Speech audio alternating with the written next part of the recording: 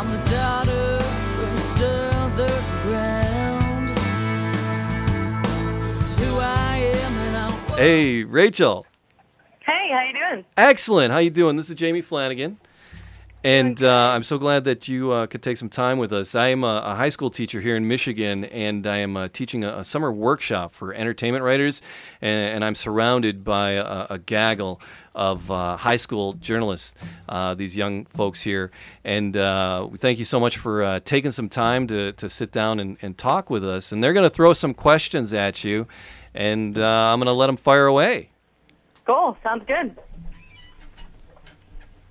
My name's Isaac Baker from Grand Ledge High School, and I was wondering, what is it like to be an 18-year-old in an industry saturated with older artists?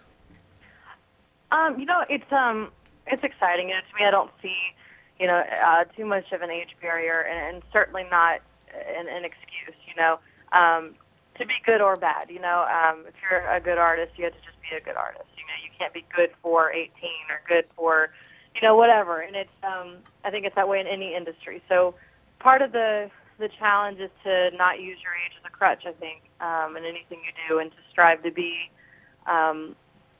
good, regardless of your age. One of the things that you face being young in this business is you are the youngest person that you work with. And you're kind of the boss, of a lot of people that are older than you, and you have to handle your business. So you learn really quickly how to run your business and how to be a professional, regardless of your age. Okay, thank you. Yeah, thank you. This is Austin Schumann from Grand Haven High School, and I know you have a performance tomorrow at the Grand Ole Opry, but you have actually performed there before, so what did you think that first time going through? Oh, my gosh. It is so exciting. It's a huge honor, and country music, that's like, that's the mother church of country music. It's a big deal. So I've always wanted to play there, and it's a surreal thing to get a phone call that they want you to play, and even more surreal to actually get on the stage. I played the first time back in March, and I'm still really not convinced that it happened, and still not convinced that it's happening again tomorrow night. It's definitely a moment when you walk out on that famous circle and sing those songs, and you're really just trying to make the most of the short time you have on that stage. All right, thanks. Thanks, Austin. Hi, Rachel. This is Cordero McNair from Las Cruces High School North. And you tweeted not too long ago that you hit a parked car and you had to leave a little sorry note. Is everything fine with that situation? Oh, I really appreciate your genuine concern. I'm glad you didn't ask that to make fun of me. No problem. Yeah, yesterday I totally hit a parked car yesterday, and I felt really bad. I've never hit a car before, so I felt really, really bad and had to leave a note. And I was hoping that in leaving a note, they'd be like, "Oh, that was so nice and honest and wonderful, and we won't call her. We'll just pay for it. It's fine." But that didn't happen. So, yeah. Everything's okay. Yeah, I hope my insurance company will deal with it, and I'll just pay for more expensive insurance now. But thank you. Thank you for your concern. Hi, I'm Bobby Mitchell from Grand Ledge High School, and I heard your first show didn't go well. And did this have any influence on you at the time? As in, did it deter you from wanting to do more shows or performing? No, it did the opposite, because I love playing and whatever, and I knew it was going to be tough because I'd never done it before, and I didn't know enough music to even fill up the 2-hour set that I booked, So I knew it was going to be difficult, and I made it work, and it, things like that, when things go wrong, it makes you, it makes me want to work harder. So, in doing that, that was my first gig, and the next year I played 100 gigs, and, you learn how to, improv, and, shows are never going to go flawlessly. Nothing is ever going to run the way you think it's going to. And so one of the important things in performing and entertaining in general is knowing how to roll with the punches and taking anything that can go wrong, whether it's in your control or out of your control, and making it part of the show and knowing that it's okay, and it happens, and not to let it, ruin the whole show or get you down or, ruin you even wanting to do it as a career. The best thing you can do is make a joke out of it and move on. Thank you. Thanks. Hi, this is AJ Prisandero from Rochester High School, and I was wondering what musical artists you idolized growing up, or who inspired you? Some of the people that have inspired me, my whole life, Pink is a huge one. I'm a huge fan of Pink, and I think she's absolutely incredible as a vocalist, a writer, a performer, just an all-around artist. She's amazing. I grew up listening to, of course, country music and all kinds of music, really. So people like the Dixie Chicks and Martina McBride were a huge influence on me, and everyone from people like that to Joan Jett and Guns N' Roses, and pretty much anybody that I come across that I enjoy their music, or I try to take something away that I can apply in my own music. Cool, thanks. Yeah, thank you. Hi, Rachel. My name is Diamond Ledford from Cass Technical High School. How are you? I'm great. How are you doing? I'm fine, thank you. I just wanted to ask, Ashley Cook on Rough Stock said that your new single, Ain't Easy, was a raw and edgy sound. Would you like all of your music to be described as this? And would you like to be labeled as a country singer in view of the common practice of crossing over? Okay, so the first question is the raw and edgy, whatever. Yeah, I think that kind of touches on the way, my music is. I like the word raw, because I don't like being fabricated. I'm not much of a fabricated person. I'm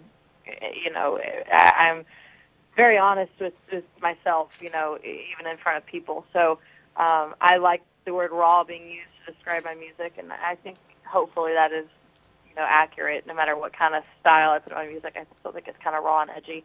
I'm sorry, what was the other question? Would you like to be labeled as a country singer in view of the common practice of crossing over? I am totally not opposed to crossing over. For me, I am not out to, I guess, intentionally, when I put out a country record, I don't intend on, it crossing over, but I'm not opposed to it. I don't see genre lines, really. To me, being creative is about not seeing lines. It's about blurring those lines. And that's what being creative and being an artist is all about. If you're doing what everyone else is doing, then you're not really contributing, So, I'm certainly not afraid of becoming, a crossover if that should happen. Thank you so much. Thanks. Hey there, my name is Sean Vichinsky. I'm from Divine Child High School. A lot of artists these days, I want to say Amy Winehouse and Lindsay Lohan, those kind of people, they down the road, they become washed up and they eventually lose their staying power within the industry. Is that something that you're afraid of doing down the road? I am personally not afraid of it because for me, I view my personal life, my relationships with my family, and those very close people to be insanely important to me.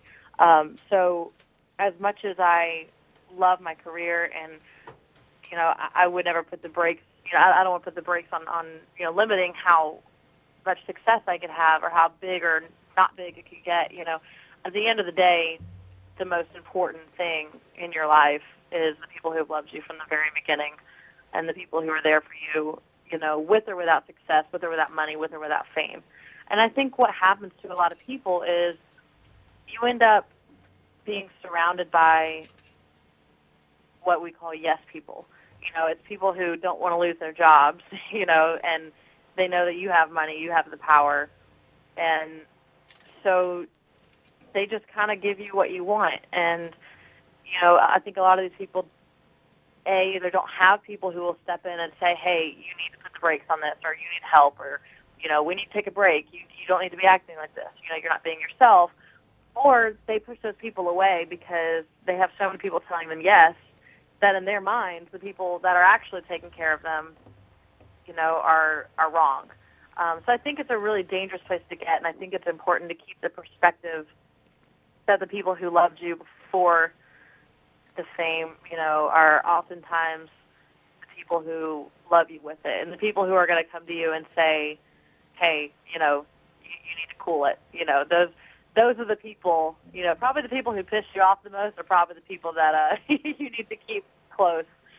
So, you know, I really try to keep a good perspective on who really is important and who's in it for the job at the end of the day. All right, thanks. Hi, Yeah, this is Sarah Prestavo from Wynmore High School in Wynn Westland. I was wondering, how did you find the strength to continue writing and singing when your father passed? Through that whole process, one thing that, you know, I never quit was music. We made it work. My dad was super supportive and super proud of me, and never wanted his illness and his struggles to get in the way of that. So he always made it possible for me to continue playing. And, you know, one of the last things he said to me before he passed away was to write him a song. So I did, and it's on the record, and I'm super proud of it. And you know, I played my first show after my dad passed away. Let's see, it was 2 days after his funeral. I played my first show, and no, I'm sorry, a day. It was the next day after his funeral. We went down to South Georgia and we had a gig, and we just kept it because, you know, it's hard, you know, especially to lose someone that close to you. You know, you can't replace a parent or a spouse or a child. So, you know, losing someone like that affects your whole life for the rest of your life. But at the same time, your life isn't over, you know, so you have to keep going. And it's a lot easier if you force yourself to kind of jump back into life, you know, than it is to wait and kind of get in the habit of not doing it anymore and allowing yourself to just sit there and be sad, you know. Actually, I was on stage for the first time the night he passed away. I went and spent some time with my friend Brantley Gilbert, and he had a show that night. It was a writer's round in Athens, Georgia, and they brought me up and I sang a song. And I will tell you, it was the greatest 3.5 minutes I've ever spent on stage, because everyone in that room, a room full of strangers, knew that my dad had passed away that morning. And I saw how many people genuinely cared. You know, how many people that I didn't know, you know, the looks on their face, you could tell they genuinely cared about me. So being on stage actually gave me more strength than I ever could have imagined. What would you think your dad would have said, or like would have told you before you did that, or like what do you think he would think of you now, since you're so, like, you got, you know, greater than you were before? My daddy would have told me, sing loud and don't suck. That's what he told me before every show. Sing loud, don't suck. So, Rachel, do you have any pre-show rituals that you do? Yeah. Well, first of all, I warm up. I warm up before every show, and I cool down after every show, because you got to take care of your vocal cords. They are a muscle. And then my band and I, each band member, we have our own little fist pump that we do before the show. And then we have what we like to call it the band prairie, because it sounds like the band Perry. And we're stupid like that. But we do a band prayer before every show. And we kind of huddle up and bring it in together and have a prayer, and then we put our hands in and we pick a word and we yell a random word, usually an inappropriate word, really loudly. So those are kind of our pre-show rituals. Very cool. All right, so here's a question for you. Past or present, if you were creating a festival lineup of you and 5 other bands, who would be on that bill? Oh my gosh, that's amazing. Okay. 5 other artists. Well, I guess first I had to pick Brantley Gilbert, because he's a great friend of mine, and so he has to be in the lineup. Then I would pick Pink, Joan Jett, Matchbox 20, and one more. This is tough. All right, so wait, we have Brantley, Pink, Joan Jett, Matchbox 20, probably Alanis Morissette. Wow, right on. I want to go to that show. Me too. Make it happen. Let's make it happen. I like it. Oh, Rachel, thanks so much for taking some time with these young journalists. This story is going to appear on on some of their online publications and hopefully in print when school kicks back in. We'll get you some links to it when it comes out. But is there anything else you would like to say to this audience or say to these young journalists? Yeah, good luck. Good luck with whatever it is you're wanting to do in journalism. You know, I know it's kind of a broad thing, but good luck. Do what it is that you love to do. Say what it is that you want to say. I know there's a business aspect to it, and we all have to kind of follow certain guidelines, but at the same time, don't be afraid to blur lines, and don't sacrifice yourself or anything. Whatever business you get into, know who you are, and know that it's okay to be exactly who you are, and go out there and do your thing and enjoy it. Have fun. All right, you've quoted Robin Thicke twice now. Have I? Yeah, I'm just I'm just teasing you. It's blurred lines. Never mind. All right. Oh, blurred lines. Yeah, there you go. I love that song. You know you want it. All right, Rachel. Thanks so much. All right, thank you. I appreciate it. All right, be well. All right, bye.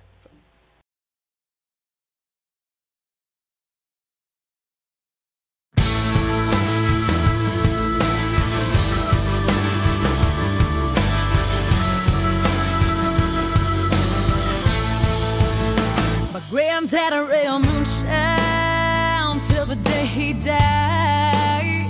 Left behind his children and a 45.